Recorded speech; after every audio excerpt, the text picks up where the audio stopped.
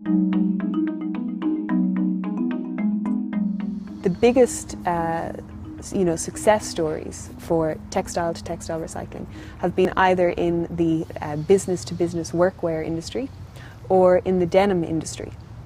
So if you look at those two streams and kind of analyze what do they have in common, they are very easily identifiable. If you have a mass of post-consumer textiles, you can easily see your denim and pull it out. It has a uniform colour. It's going to be indigo blue usually, and it has usually a uniform fibre composition. You can be fairly certain that it's going to be a high quality of high cotton content, maybe with 2% spandex, but usually 100% cotton.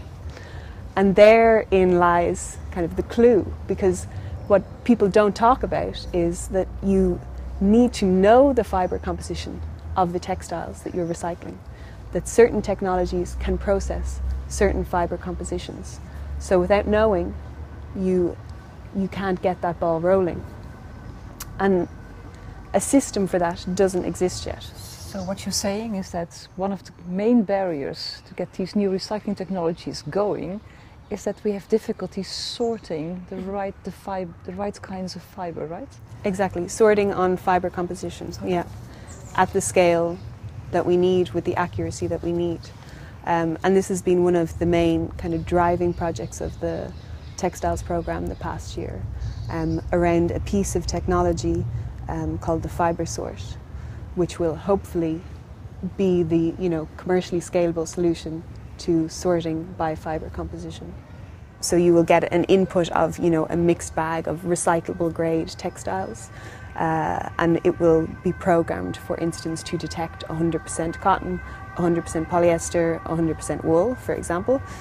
As the textiles go through, this is detected and communicated to the machine, which blows it off at different points. So you'll get those separate sorted streams, which are then perfect for recycling.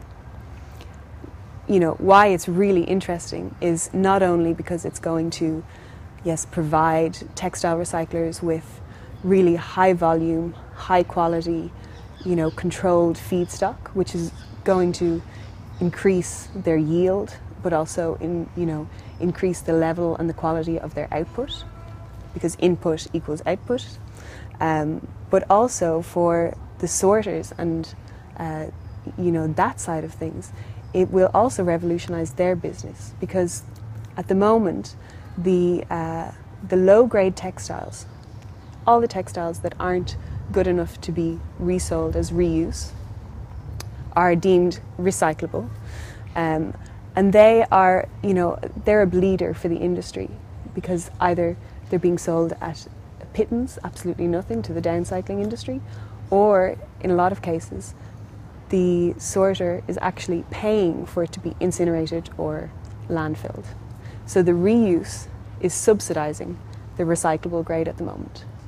And because we have a fast fashion industry with really low quality clothing, that recyclable grade is getting bigger and bigger and bigger, and the reuse is getting smaller and smaller and smaller. So their business model is under serious pressure. Something like the Fibersort could add a value-adding step. It could give value to this recyclable grade and bring in increased revenue for these sorters who are now under a lot of pressure.